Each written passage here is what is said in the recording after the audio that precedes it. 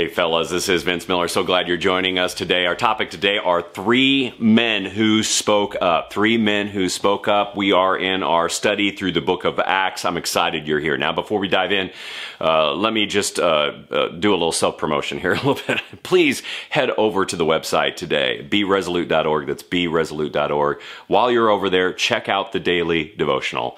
I want to encourage you to do this because I know that some of you are looking for ways to grow in your faith, ways to be more faithful with discipline. This is one way you can do that, just by reading the Bible with me. In fact, right now, we're in a study on Acts, and I'm reading through the Bible devotionally through the book of Acts, believe it or not. So you can study this with me, but you can also follow the devotionals online as well. They're just like this video, except a lot shorter, a little bit more sweet and to the point is what I say. Short, sweet, to the point. You're going to love them. Sign up for them today over at beresolute.org. And with that, let's dive into our message today. 3 men who spoke up.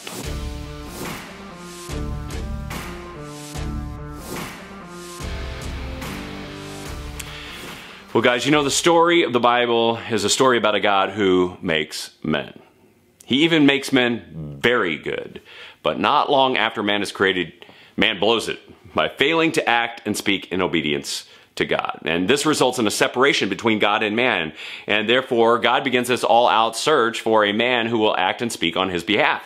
And in his search, well, we discover he comes up empty. So God provides his own man, his son, perfect man, who speaks and acts on his behalf. His name was Jesus. And Jesus models the way for all mankind. And in the end, as Jesus departs, he leaves us with something. He leaves us with a helper, the Holy Spirit, who gives us as men the supernatural power and direction to speak up and to act on God's behalf. And this is what I love about the book of Acts. We get to see men for the first time filled with the Holy Spirit, speaking up and acting out in ways that are born of a supernatural effort. And today we're going to look at 3 of these men who are filled with the Holy Spirit, who speak up and stand up as God intended. The first I want to take a look at today is actually Peter. I call him Peter the Bold, and I'm going to read 3 texts from some of his discourse and some of his history so we can get a good feel for who he is. Here's the first text. It's from Acts chapter 2. I'm going to be reading verses 38 and 39. Peter said this, by the way. He said, "Repent and be baptized, every one of you, in the name of Jesus Christ for the forgiveness of your sins, and you will receive the gift of the Holy Spirit. For the promise is for you and for your children and for all who are far off, everyone whom the Lord our God calls to himself." Next, jumping over to Acts chapter 3, verses 19 through 20, Peter preaches again. He says this, "Repent therefore, and turn back, that your sins may be blotted out, that the times of refreshing may come from the presence of the Lord, and that he may send the Christ appointed for you." And then finally, Acts chapter 4, more of an observation here from the crowds. Luke, the writer, says this, "Now when they saw the boldness of Peter and John and perceived that they were uneducated, common men, they were astonished. And they recognized that they had been with Jesus, but seeing the man who was healed standing beside them, they had nothing to say in opposition." You know, as Acts begins, on center stage is the promised Holy Spirit. The unveiling of the Spirit to the world leaves a lot of these people baffled, especially the Jewish people. Yet we notice that they're mysteriously drawn to the power and the works of the Spirit. And so Peter will be the first to clarify the revelation and the power and the mysteries about this Holy Spirit. Just to catch you up with the context here, it's been about 50 days since the death and burial and resurrection of Jesus. Jesus spent several weeks appearing to hundreds of people, and now he has ascended to heaven. But part of his plan is not to leave believers alone, right? He leaves them with the Holy Spirit. And thus, as we watch, men are transformed, like Peter. Just notice the transformation in his life. In this short period of time, Peter has gone from being self-reliant to a coward to restored and now indwelled by the Holy Spirit. And from this moment forward, we're going to see and witness a major change in Peter. A man who is bold now in attitude and action. And fellas, it's noticeable. I mean, seriously noticeable. Even in these first moments, Peter launches into a preaching career. I mean, it's just almost suddenly. And he's preaching right on the temple grounds, a place where over the last 50 days, there's been a lot of opposition to the message of Christ. but he is a man possessed, right? by a new spirit, and he preaches a controversial message in a controversial location, one that circles a rather combatant theme of repentance. Now, both messages that we read about here in Acts 2 and 3 center around a single thesis statement. It's this: repent. How about that for a thesis? And you would think the fear of persecution in this message and pressure from religious officials and the intensity of the message would silence Peter, but it doesn't. In fact, the results of his boldness are impressive. People are healed. Crowds are mesmerized, thousands repent, thousands are baptized, and momentum builds in this young church. But don't get overly focused on the results as if it's something that Peter did. This is not something that Peter did. The Holy Spirit did all these things. It's a spirit that healed people. It's a spirit that mesmerized people. It's a spirit that led people to repentance and salvation. In fact, you will notice that the people in the crowds recognize that Peter's just a common, an uneducated man. There's nothing special about him other than he's indwelled by the Holy Spirit. So fellas, what made Peter bold here? Made him Peter the Bold?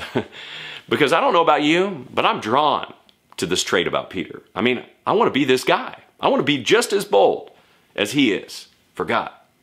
And I want to get big things done for God.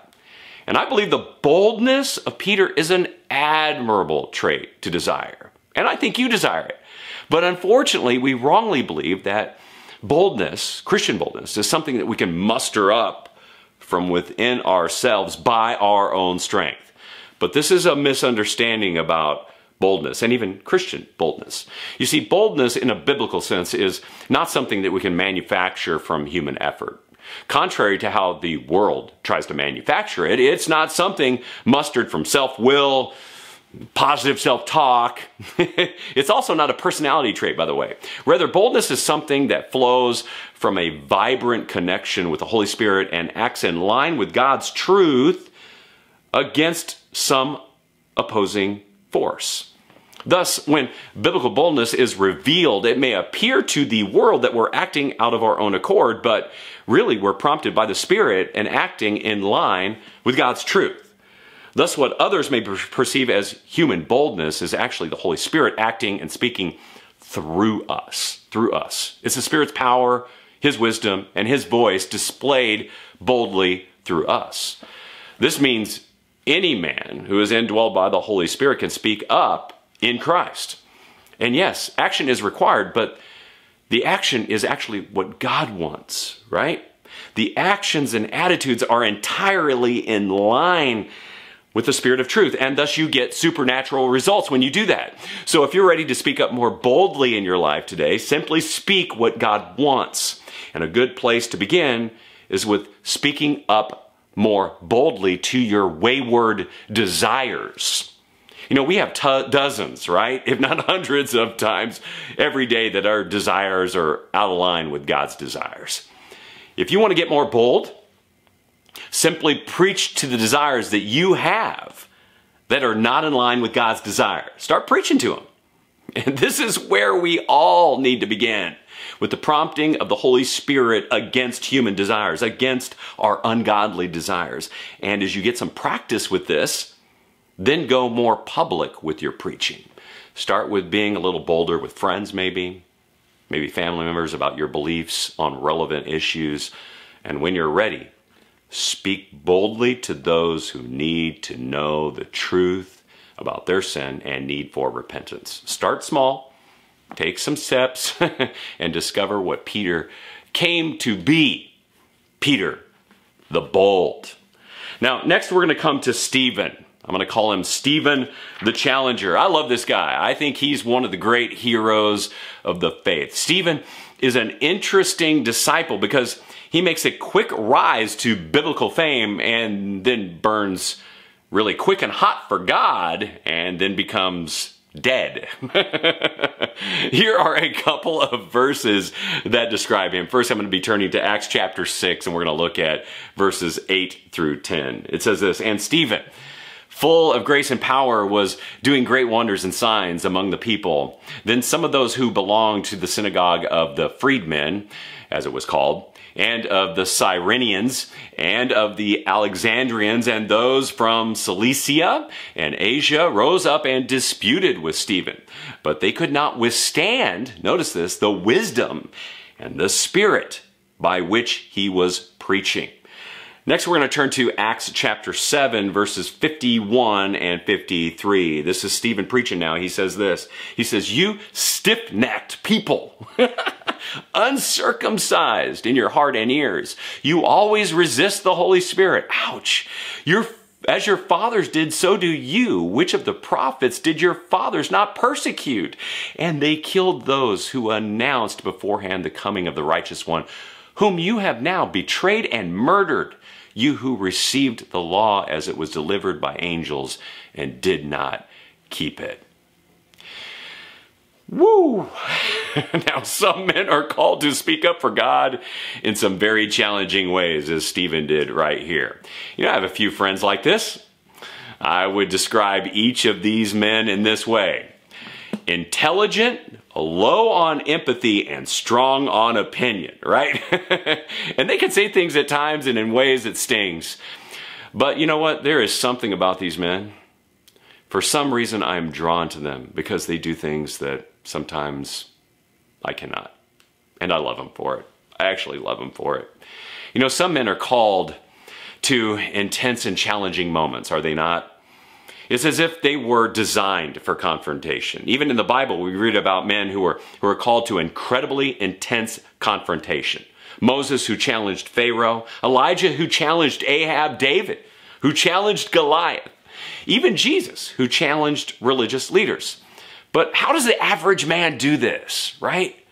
What's interesting as you read the Bible is we learn that by being a Christian, we by default will and must confront. In fact, confrontation is a New Testament mandate. I want you to listen to Matthew chapter 18 here. Listen to this. It says this: "If your brother sins against you, go and tell him his fault, between you and him alone. If he listens to you, you have gained your brother. But if he does not listen, take one or two others along with you, that every charge may be established by the evidence of 2 or 3 witnesses. If he refuses to listen to them, tell it to the church. And if he refuses to listen to even the church, let him be to you as a Gentile and a tax collector." Now, you will notice here that it is the offended who's required to confront, right? Think about that for a second. It's the person that's offended that's required to do something about someone who has made an offense. This means the obedient guy is called and required to say something to the disobedient guy, right? It's really interesting in this context. And this is the nature of discipleship, fellas, that we're always correcting, actually. We are correcting ourselves and we are correcting others.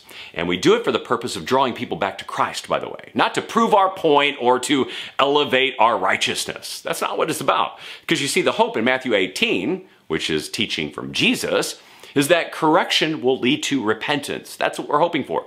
The hope is not step 3, putting them out of community. No. The hope is that the offender will soften, their stubborn hearts become receptive, and reconcile with God and others. So now, let's go back to Stephen for a second.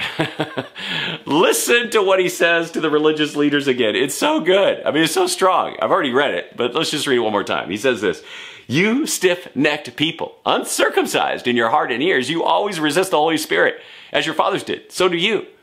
Which of the prophets did your fathers not persecute?" Notice the issue. The issue here is stubbornness.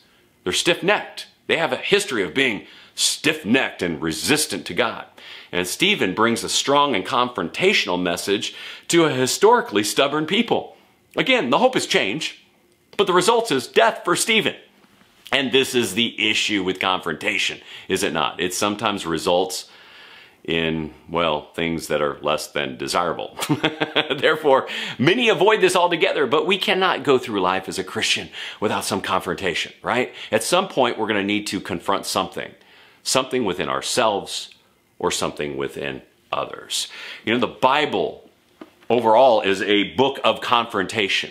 Listen to 2 Timothy 3:16 through 17. Many of you know these words already. Here's how it reads. Paul says, all scripture is breathed out by God and profitable for teaching, for reproof, for correction, and for training in righteousness, that the man of God may be complete, equipped for every good work.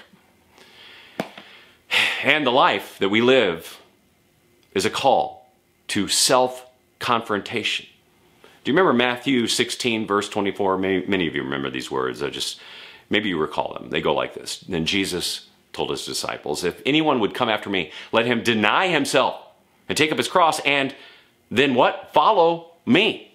Well, this is all about confrontation of ourselves, is it not? You know, eventually we will all have to confront something. It begins with ourselves. For some of us, this may come in the form of many small moments. For others, it may come in a major life-changing confrontation with Jesus, like it was for Paul and many others. Either way, we have to remember that when this happens, that it's the Spirit speaking through us for the hopeful benefit of ourselves and others. But the nuance here is that confrontation could have a huge cost. It could cost us our comforts, our livelihood, or even our life. And as Jesus taught, there are these moments that we're going to have to count the cost. And given a quick cost-benefit analysis, I think it's best to live by the principle that Jesus taught. That Jesus taught actually the Apostle Paul. That to live is to live for Christ, and to die is to gain. Now, our third man here we want to look at is Philip the adventurer. And I find him to be quite interesting in the book of Acts. He's the last man we're going to look at today. And there are a few verses that I think really sum up the really short history that we have of the man named Philip. First, we're going to turn to Acts chapter 8, verse 5. It reads this way.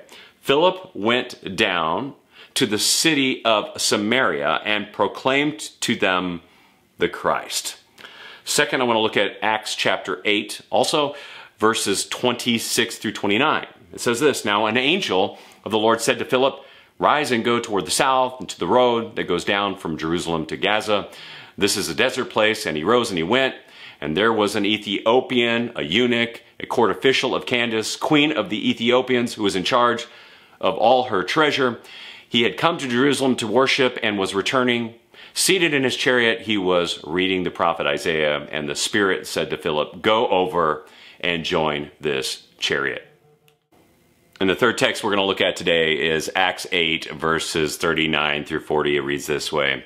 And when they came out of the water, the Spirit of the Lord carried Philip away, and the eunuch saw him no more, and he went on his way rejoicing. But Philip found himself at Azotus, and as he passed through preaching the gospel to all the towns until he came to Caesarea. Now, Philip is a man who is definitely an adventurer, right? His journey begins in Jerusalem. Next, we find him in Samaria. Following that, he heads down toward Egypt, and then he makes this abrupt turn north to Caesarea. And Philip talks to everybody. There is no one to whom he is not willing to talk. The rejected from Samaria, the rich and famous from Ethiopia, and then to people from every literal town on the way back up the coast. But I think what's interesting about Philip is how he's being led by the Spirit. You know, for some of us, he may seem to be a little carried away, which is how Luke is describing it, by the way. And I think there are some Christian men who are spiritually adventurous like Philip, men who live almost reckless lives for Jesus Christ, men who are hard to put into a nice theological box. And I like that they are. They test the reason of the safe and cautious, calculated Christian. And we notice that Philip has gone alone to a lot of these places, freely led by the Spirit, and so he paves the way for the good news of the resurrection of Jesus Christ. You know, the one thing that's hard to tell is how Philip was hearing and experiencing the voice of the Spirit. I kind of wonder what this is like for him.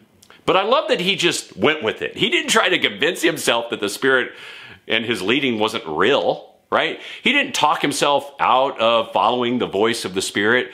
far south to the desert or far north to an ostracized people. He just followed and was obedient moment to moment. And as a result, he experienced adventure and lived a very adventurous and remarkable life. I think this brings us to some key aspects to really living adventurously by the Spirit. First, you really need to be free from the obligations of the world to do this, right? Second, we need to have an ear for the Spirit. Third, we need to be willing to do some, well, apparently unreasonable things. Now, while all these things sound extreme, they're really not. This is exactly what we're called to do. To be men who follow God, free from the world, sensitive to the Spirit, and willing to do anything for God. And, well, we just do this day to day, from one adventure to the next. And along the way, this usually challenges those who are, well, less than adventurous to become more adventurous. You know, in closing off this lesson, here's at least one commonality in these three men that spoke up and did great work for God. They were men listening and being led by the Spirit. And that's where we began and should end today. The question I think this forces us to consider is this: are you going through the motions of a spiritual life, or are you rather actively listening and being led by the Holy Spirit? That's the question. I think the big one from today.